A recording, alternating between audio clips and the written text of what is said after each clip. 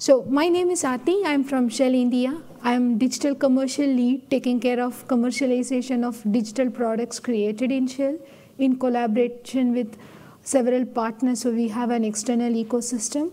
And I'm also the open source lead at Shell. And I closely work with Dan Brown, who's sitting in the first row, many others in Linux Foundation Energy. And we deeply appreciate what Linux Foundation Energy has been helping Shell with in the context of open source and energy transition. So this is my topic. I'm going to talk about how open source is helping us in our journey of energy transition.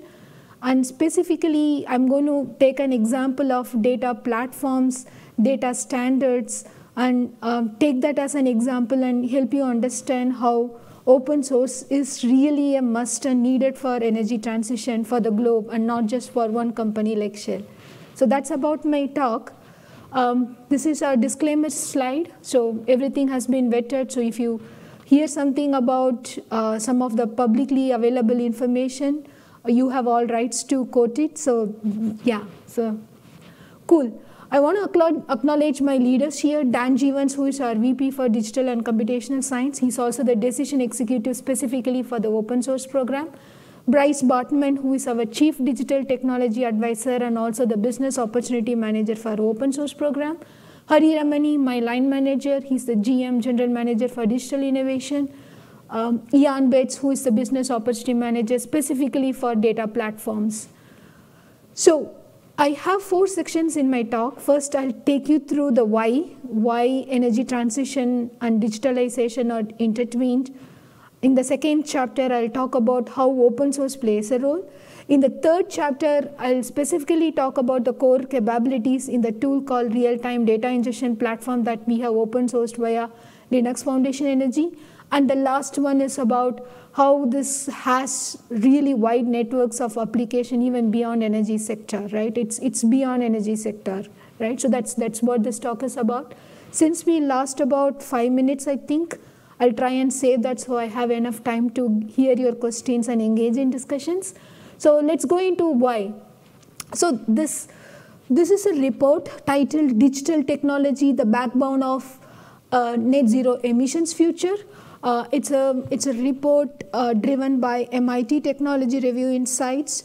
There were about 350 C-suite executives who were interviewed who were requested to give inputs to develop this report. It's editorially independent. Shell did not influence this in any way. Shell has participated though. So you can see our VP Dan Jeevans has participated in this report.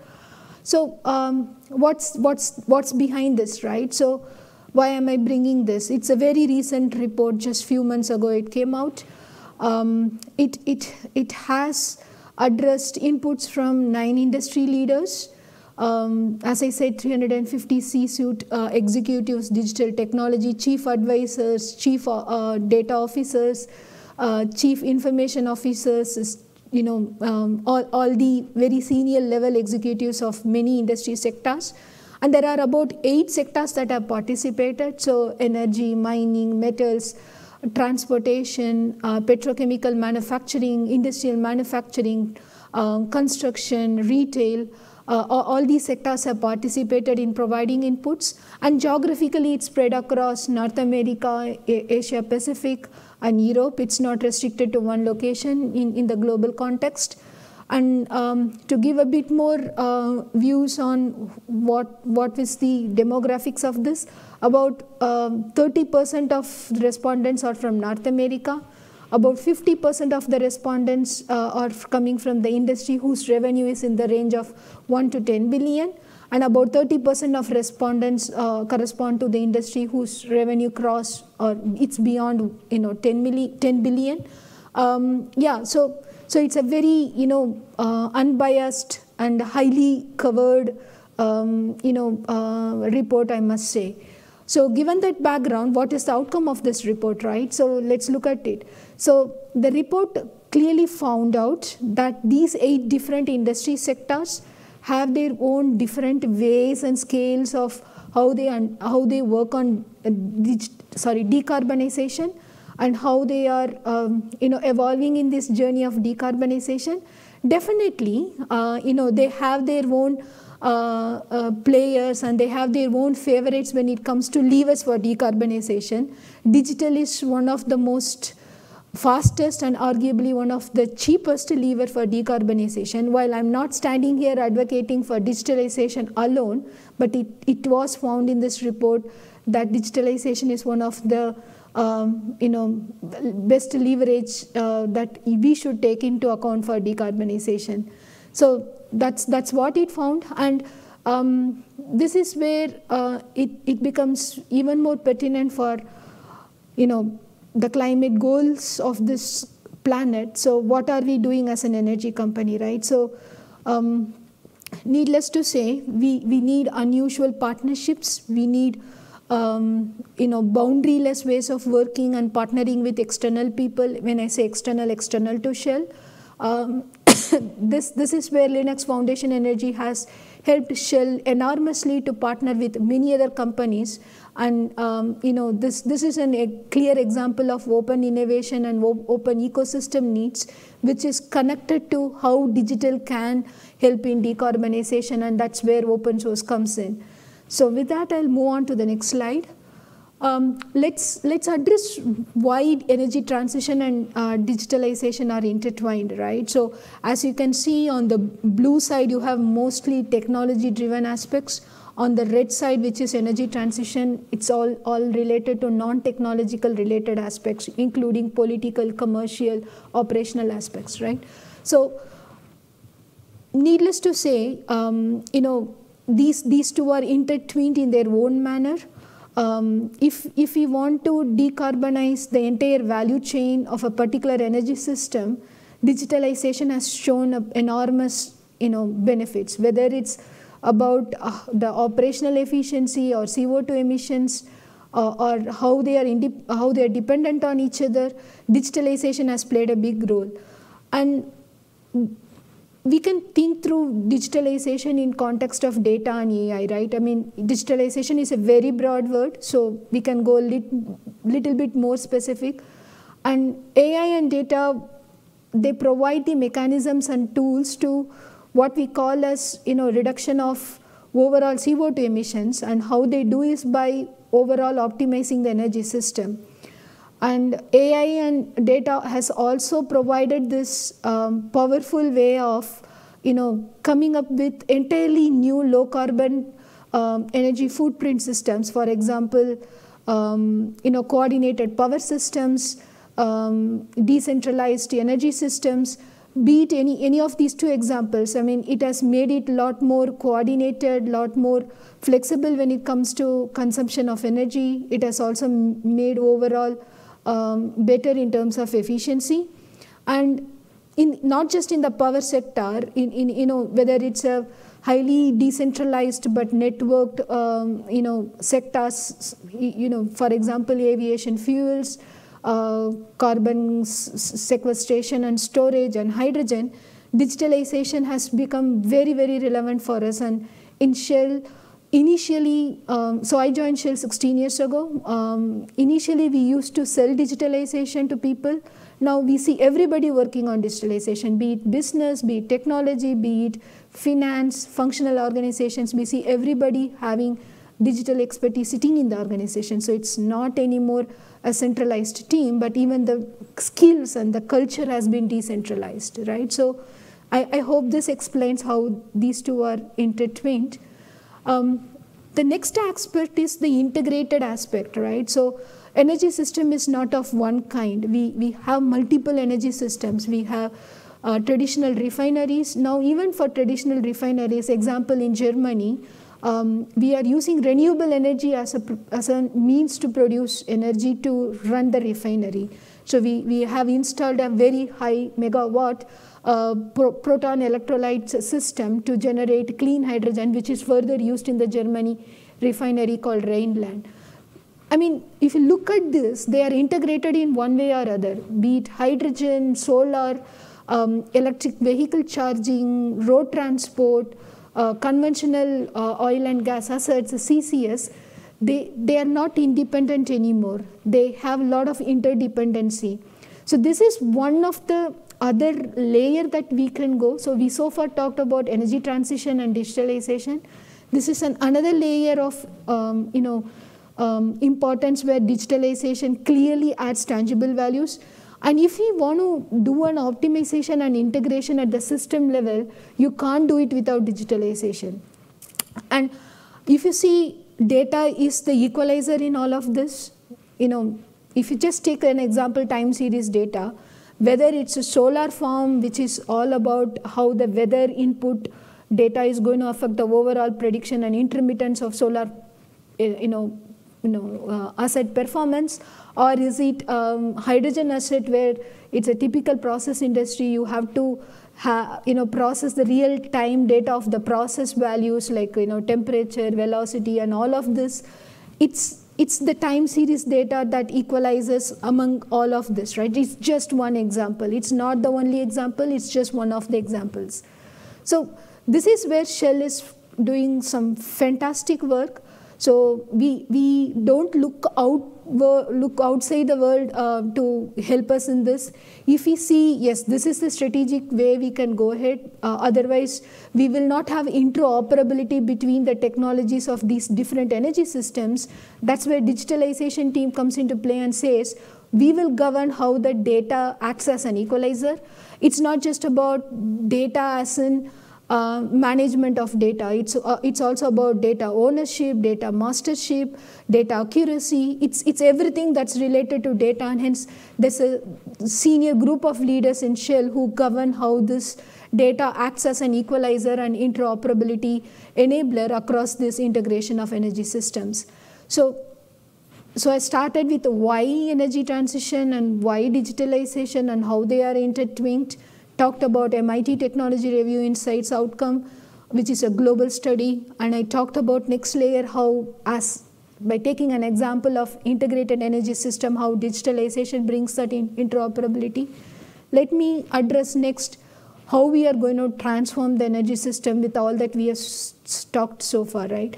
So here it's not anymore about technology alone. It's about culture. It's about unusual ways of partnering. It's about going out of traditional barriers, having open-ended collaborations where we help each other. And I think that's the change that we have seen in the last 10 years, at least in Shell, that has really led to the transformation of energy industry.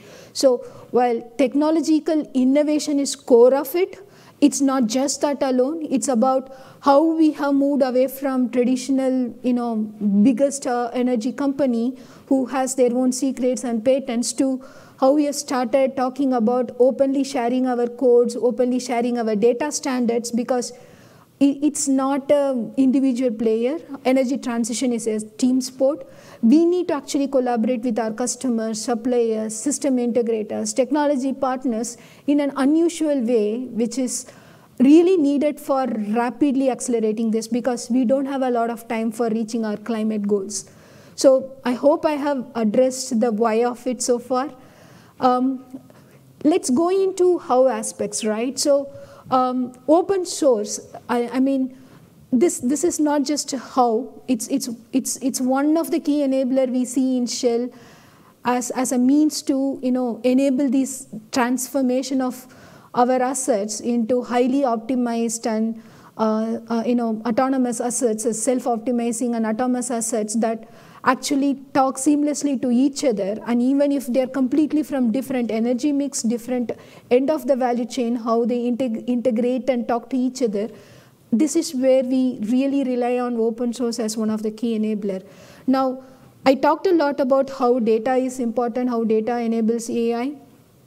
A bit more on that context. So if we look at how we do business, it's not about having a set of confidential data, working on it within the teams. Even within our internal ecosystem, we have enough transparency to work seamlessly without any vertical silos in the organization, because we can't do proper digital transformation of assets if we can't have a standardization of our data. And we can't do it if we don't manage it. If we can't do it if we don't efficiently process those data in cloud. We can't do it if we don't have reliable data standards across our assets. So that's one of the key area where open source becomes very, very important, whether it's related to math behind how we calculate methane emissions or CO2 emissions, or it's related to how we report it in terms of structure of the data. These standards have to be open sourced, and that's where Shell is going on. We just started with one tool called real-time data ingestion platform last year in October and November last year, but we are already working on 10 different open source projects now. So this is where data enabling AI is further enhanced by open source. The second is culture and learning. So Shell has got its a cultural program called Shell.ai, which has got 15,000 internal community members, and it has also reached out to external members. We have done 40 hackathons. The same Shell.ai program has a residence program called Shell.ai residency program, where we bring in talents from MIT, RISE, and Indian universities, European universities, globally in Netherlands, London, Houston, and Bangalore, specifically these 4 locations. We have this 2-year program where we take a young talent and nurture the talent, learn from the young talent, and also make sure that they are also upskilled in a unique manner via our collaborations with Udacity as an example to meet these really challenging problems to join the vision of energy transition, right? And last but not the least, the access to talent. That's another place where open source plays a huge role. While we know the problems that we face and we understand it better, but there's nothing that stops us from taking help from others outside Shell. And it's not right to say anymore that we know we will solve it ourselves and we don't want to collaborate. That's not going to work. And open sourcing has helped us to collaborate extensively with our partners. We have left and right many partners coming to us in the context of both open source and commercialization, which not only makes our products talk to their products seamlessly, but as I said in the previous slides, it's the global decarbonization strategy and agenda that's behind that, right? It's not about how these individual companies can make more money because they cross-sell and upsell their tools together now. It's not about that. It's about the global agenda of climate goals. So in this context, I also want to give another example. We have something called OpenAI Energy Initiative. The founding partners are C3.ai, Baker Hughes, Shell, and Microsoft. So we started this in 2021, and previously before this initiative, specifically for oil and gas customers, operators, technology partners in that space, there wasn't any marketplace where they can bring their products, they can collaborate seamlessly by integrating their products. For example, C3.ai platform is now integrated with the digital twin platform from Kongsberg via this.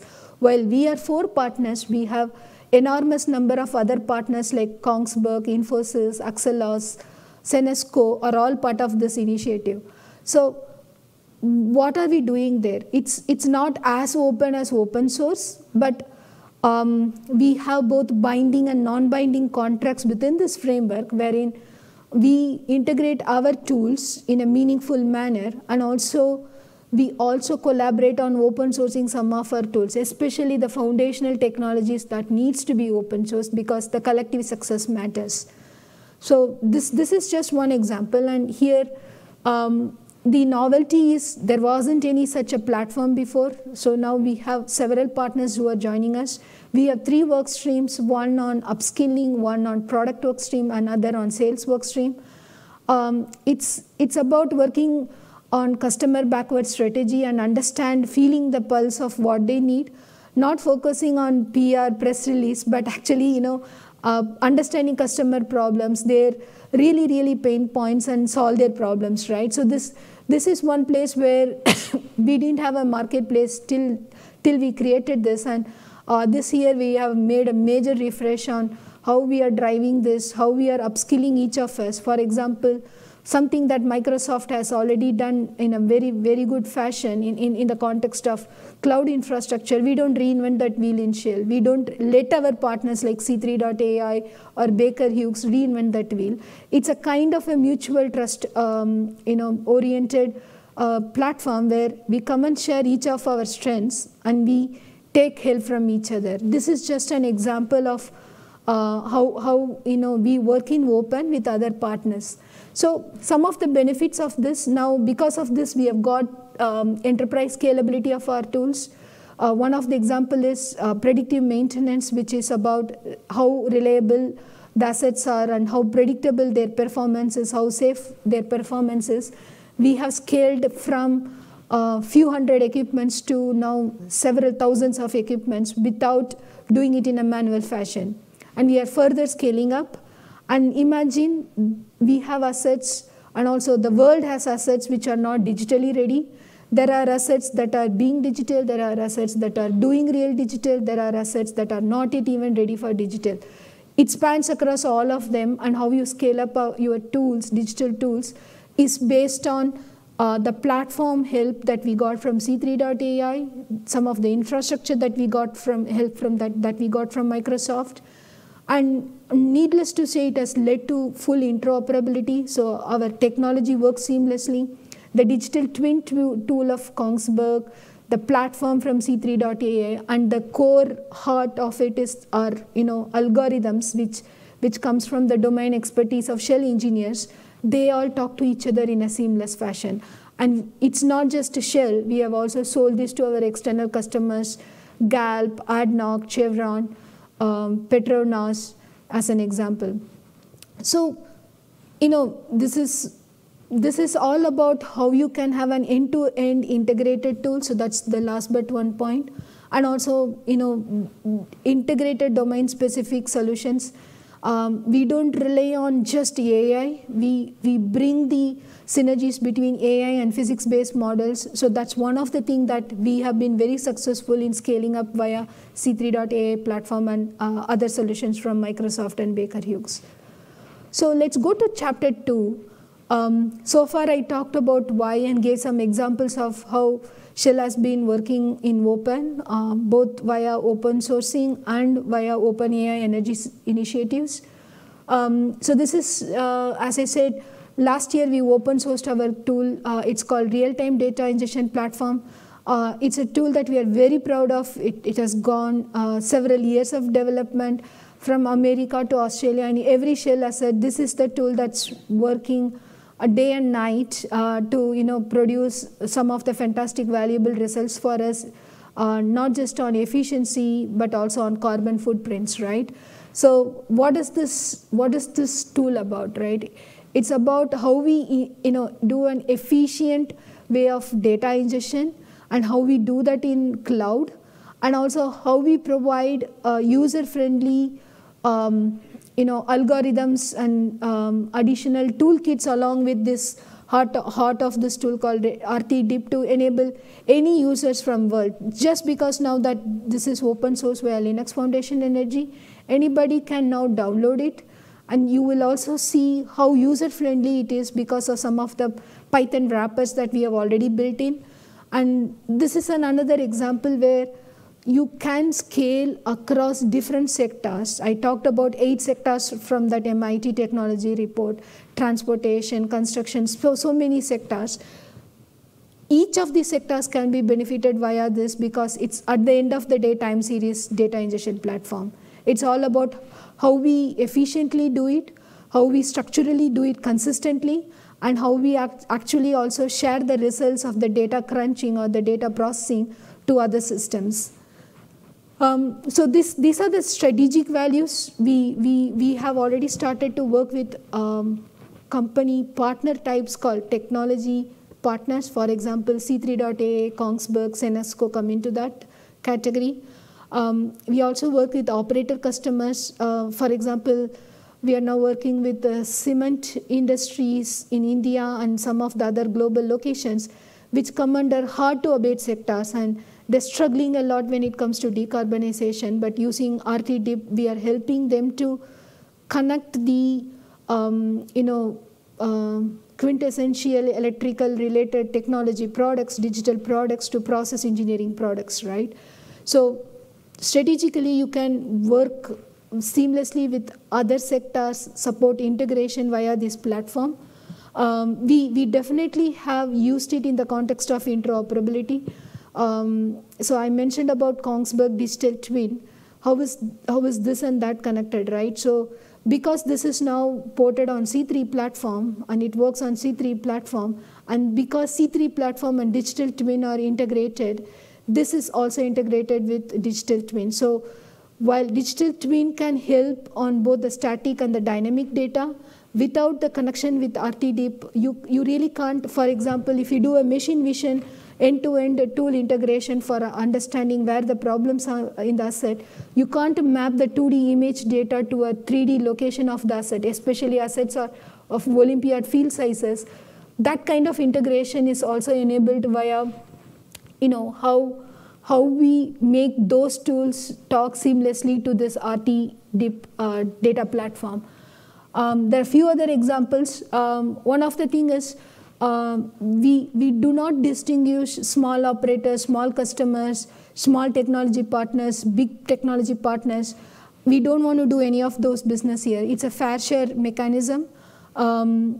Irrespective of how small a company or how big a company, each of them have their own visions. So many smaller companies have reached out to us, after experiencing for a few months with RTDIP, they have come and reached out to us on some collaborations. They have also reached out on some help from our side. So this is how we can enable decarbonization in my humble view. We can't distinguish companies as small, big here. This is not about status game. It's rather about how we can really work towards decarbonization. And in that context, some of the cement industries that I mentioned, they don't make a big revenue, but they make a lot of CO2 and they're polluting our environments. And I come from India. India is second largest when it comes to steel production, and also second largest when it comes to cement production. And we are still a developing country. That means we have enormous needs for cement production in the next few decades, if not centuries. And if we don't tackle these problems, we're not going to decarbonize the world. So that's the agenda behind this. It's not about being first, being large here. It's rather about being together and working together in this space to help each other. And it leads to seamless partnerships. That's something that I'll talk about in the last chapter. So some of the tangible value from this real-time data ingestion platform, right? So how we do data utilization today, it's not something very uniform. Whether it's weather data, which is a time series data, or process data, there's a lot of, for the want of a better word, divergence and inconsistency in how we do it. This is one of the areas where this RTDIP has been extremely useful. We are now working with many power companies who wants to collaborate with us, but the base layer will start at the infrastructure layer, starts with RTDIP and some of the services from Microsoft and C3.ai. On top of that, that company wants to bring their tool, and we Shell wants to bring our tool. With all these foundational layers such as RTDIP, we are able to make contributions to each other and help each other in our decarbonization journey. It's not something where we have not thought through scale up. Today we are at 4 trillion in terms of rows of data within Shell. It's a public information available, and it's crunching data from 3 million sensors from Shell assets in total globally. And it's beyond energy, be it power, be it other sectors, food, supply chain, industrial manufacturing, any kinds of defense. It is not specific to one sectors. So these are the tangible values. I must say I'm not repeating some of the things that I already mentioned. Going to chapter 3, which is about core capabilities. So what you have here is a very efficient way of how you process time series data in the cloud. And you start from the streaming points. It could be Event Hub or Kafka, and then you file it into a Delta Lakehouse, right? And I talked about how users can actually work with this without having much of a knowledge on how it works, right? So that's where Python SDK and REST APIs come. There's not a big difference between Python SDK and REST API. These are meant for different types of users. So the Python SDK enables how the users can interact with the data. So it has got a security layer, it has got deployment and execution, user enablement. Similarly, REST API also does the same thing. It's also about interaction with the data, but it's for two different kinds of users. Now going into RTDIP SDK, as I said, it's all about building, executing, and deploying. Has got a fantastic way of how queries can be executed. RTDIP API is very similar. I suggest you read the documentation. Links are provided here, and my talk has been uploaded in the internet open source summit page as well. Now going into how we have applied it for energy transition in Shell, right? So I talked about 3 million sensors working on this, or providing data into this RTD platform, and how the scalability is also managed with the 4 trillion rows of data, all that. But where is it going? What is it doing, right? That could be one of your questions. And this is where I want to say it's the right time to think bigger. I request you to go through it, go through Linux Foundation Energy website and search for RTDIP. It's not about whether we can collaborate in this space. It's about how we collaborate and how we move ahead, right? So I really suggest you guys to join as partners with us. And it's not about one particular sector, as I have repeated multiple times. It's all about how we can have a world that has seamless foundational technologies. If we want to have a good control of scope 1 to 3 emissions and really want to contribute to the climate goals, we can't have 1,000 tools with different standards which don't talk to each other and each of them competing in the race of climate goals. No, that's not going to help. And of course, if something else works better than RTDIP, we are happy to move on to it as well. So long story short, it's really a request from my side. It's the right time to think bigger in terms of climate goals in the context of sustainability. Why technology innovation and why interoperability is the key for energy transition. This is just an example, as I say. Data management is just an example. And we consider data as an equalizer because that connects all other sectors. So I already talked about integrated systems. A quick reinstating of what I said. We have multiple energy systems from traditional oil and gas to renewable energy. And they are not anymore working as individual energy systems. We are doing very big system level optimizations, and digitalization plays a very big role here, just reinstating what I said before. These are some of the specific examples. Electrified chemical reactor. So just as this example, right? So steam crackers, we know that they are very energy intensive. You can't have a steam cracker without having that very high gigawatts of power generation, and that eventually means you are generating a lot of CO2 and polluting the world. Conventionally, chemical reactors are running based on, supply of fuel, burn the fuel, generate heat, and then use that heat, furnaces, or what's being behind the scenes, right? Now, imagine if you replace that traditional technology with electrification. If we electrify one steam cracker, it's equivalent to removal of 350,000 cars in Europe road. So,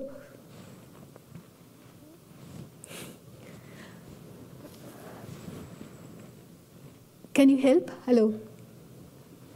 So I'll continue till then. So that's just an example, right? So the other example is systems level modeling, right? So I talked about cement and steel industries. Traditionally, they don't have renewable power in their mix. For example, I quoted Rhineland, Germany example where we have gigawatt level of proton electron electrolyzer which generates renewable hydrogen and use that as the power to run some of the operations in that Rhineland refinery. Imagine the same thing. If the power mix can become renewable in the cement sector, you can actually go towards net zero carbon in these hard to abate sectors. But how to do that? How do you install an electrolyzer with all these challenges that we have with intermittency of solar power, intermittency of wind power? That's not something you can solve by working on one system, which is a small. It requires a very different length scales. At the electrolyzer level, you have to do multi-scale modeling, computational models, physics-based models that come into picture. But at the scale of larger integrated systems and even integrated between different plants and different assets, you will have to do a plant-wide optimization and a plant-wide modeling. And imagine the level of interoperability that you need to make cement plant talk to a solar plant from which it's extracting the power, or a wind plant from where it's extracting the power. It's unimaginable how much is the complexity. So this is one place where we have been extremely benefited by leveraging tools like RTDIP because we make sure that's at the foundational technology level, and that's how the data is structured, managed, processed, crunched and shared across these different plants. So, we just make sure that it's not just for process industry, it's for electrical, it's for every other sectors, right? So when we collaborate with internal or external assets, we make sure that we bring in the same open sourced RTDIP as our foundational technology so that, tomorrow we don't have one big problem which doesn't talk to this technology and we don't know how to solve it, or we have completely different standards and we are again diverging. Convergence is the only way, and hence open source helps a lot. The third example is better cooling of our EV batteries. Based on our simulations, again, a lot of time series data crunching and physics-based model data crunching, what we have found is our product called Shell E-Fluids is 30% better than the market fluids in cooling batteries, which if they get overheated cannot work, can be in danger and cannot do what they are supposed to do. Now, this has led to a partnership with Chrysler, and they are also now hence using RTDIP. And these are some examples. Sustainable aviation fuel. In 2021, we have managed to produce synthetic kerosene from carbon dioxide, water, without any non-renewable feed into the mixture. And we have powered the real passenger flight from Amsterdam to Madrid, and it became a huge news. Again, a lot of technology interoperability there. Sorry, can you repeat what that chemical mixture was? Sorry? Can you repeat where the fuel was derived from? So CO2, water, okay. in presence of electrolyzer, we created a fuel. Oh, okay. But it was still an engine burning and releasing carbon at the end of the day, right? Yes, but your primary fuel does not have a non-renewable footprint. Yeah. So your net zero carbon is managed there. Because it wasn't extracted and then pumped Yes. into the atmosphere. Oh, yes. And safe storage and transport of hydrogen. This is the last example. With that, I'll close my talk. This is a fantastic example. We have intensive thermodynamic expertise in Shell. And combining that thermodynamics knowledge with our digital tools such as RTDIP, we have struck a very big deal under DOE of US. Our project has been selected in creating a large scale manufacturing and transportation of hydrogen, liquid hydrogen, for both green and blue hydrogen. And yeah, needless to say, it would not have been possible without the digital interoperability and all the benefits that we have derived from our partners in this space. Yeah, so with that, I'll open for questions. Okay, a couple questions. Thank you for your talk. Really appreciate it. Okay. You talked a lot about data management. and you also talked a lot about improving interoperability. Can you explain a little bit more about why there's such complexity between, say, a steel plant and a solar generation? I didn't quite understand where the complexity lies. Is it in the prediction, or is it in changing the transmission of power and then like adapting? I'm not really sure. I'm not a power expert. Sure, no problem. So, like you said, that cement industry example, it has to talk to the power plant in a digital way, and also to a wind plant in a digital way. And if the data are not convergent, if they have different diverging structures, different diverging formats, and also how they are processed, if they have completely different technologies behind it, solving that itself is a big mess. Okay, if they use different standards of communication, you mean? It's not just communication, it's about how you maintain the structure of the data, how you report it, and how you maintain that as a seamless, uniform format across all assets. And efficiency also, right? If you don't know how to crunch the data, if you have a hardware sensor that's monitoring the data because it's just yet another sensor present in the asset, it's put in the DCS, it comes to you via a process information system. There are various ways. Aviva has got this OSI PySoft as a tool, for example. At the end of the day, if you don't know how to get that very quickly into the cloud, if you don't know how to do number crunching for that big data in a very efficient way, and if you don't know how to report that in a structured way, uniform structured way, it's not going to be easy. You will lose a lot of time just in processing and doing it. And RTDIP solves that problem? Yes. Oh, okay, cool. Okay. You focused a lot on data. Was there specifically data for communication of sensors? Was there anything about storage of electricity or operating grids? Like there was some slight mention of distributing power and stuff like that. Was there anything about balancing grids or maybe more specific to grid operations that Shell is working on that could improve efficiencies overall? Maybe not so much about, like, again, processing and data efficiency, but more about grid operation efficiency and how technologies may be helping there. Yeah. Yes. So I can't quote the name of the partner we are working with because we haven't signed the contract and it's not yet in public release. But this is an area, again, for hard-to-abate sector customers. We are partnering with one of the quintessential electric company where, they are good in what they are doing. They have a fantastic distribution of power networks. They are good at doing microgrid simulations, but they do not know how to do the integrated system modeling and how to do that efficiently to provide the help that these hard-to-abate sector customers need.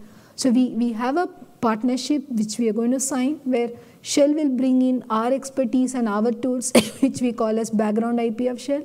They'll bring their background IP, and together we are a lot more synergistic. And also, like I said, in all these example cases, we steadfast insist on interoperability and having a common foundational layer. How you do data, how you pass data, how you work with the data, how you communicate data. We are convinced if we don't have uniformity and convergence there, we will not be efficient. So this partnership is also leveraging RTDIP. On top of that, some of the proprietary tools that we have not open sourced yet, plus system modeling, computational efforts from Shell's side. And from their side, they bring in the experience and the expertise and tools related to power. Thank you. Thanks.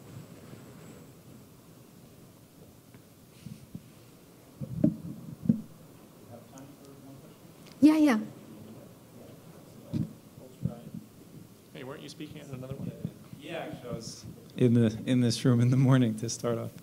Thank you very much for the presentation.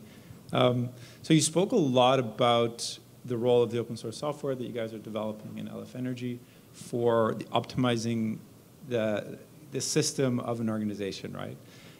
Which is really useful, and thank you a lot for showing that. I know also within the LF Energy group, there also work on, I believe it's called and I believe this is very important for Shell as a traditional oil and gas company, on the carbon data specification, the CDS, which deals, this is coming from their website, dealing with raw data and standards for data requirements that enable energy data access for measurement and tracking carbon emissions from production through to consumer. So in this case, you're not dealing with just optimizing data within a system, but optimizing the flow of information across systems, which for an oil and gas company like Shell can be really important.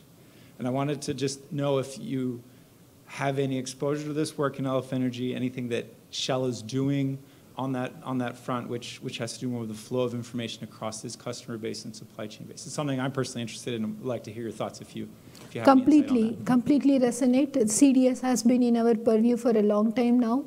We are considering open sourcing some of our tools related to methane emissions, and it's not very easy. Methane emissions, imagine wind velocity, various other parameters that can actually influence how the data has to be processed, right? Then your baseline correction becomes extremely difficult in these cases. So definitely we are going to work with Dan Brown and his team on this. So really good example where companies like Shell has to work with Linux Foundation Energy on topics like data specifications.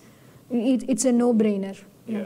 Okay, well, maybe we could talk a bit afterwards, because specifically on the point of methane emissions, it's an area we've been focused heavily on our data certification and tracking for oil and gas industry emissions, and we did some prototyping on that, so it'd be interesting to hear what you're thinking. Sure, definitely. And maybe also explore joining LF Energy as a member. I know there's a certain formality, so I could maybe learn from you, so it'd be great to hear your thoughts on that later. Yeah. Thank you. Thank you, everyone. Thanks.